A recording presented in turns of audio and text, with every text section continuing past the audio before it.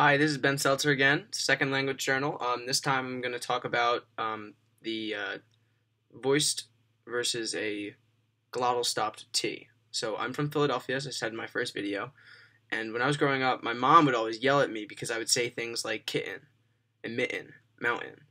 Um, and she'd get really mad at me because she's not from the area, and so she was born in Boston, and so she always said mitten, kitten, and she would pronounce the T. Um, but being a product of my environment, me, none of my friends, my dad, we all didn't say it, and so I thought it was very interesting how that geographical difference again made a big difference in the way people say words. But in this case, it's the same word, just a different pronunciation of it. Um, so I've always wondered why it's like that way in Philadelphia. Philadelphia has a kind of an interesting accent, which I'm going to discuss in some of my later language journals. But I thought it was interesting. I didn't realize that it was a glottal until I got into uh, this class, Ling 100.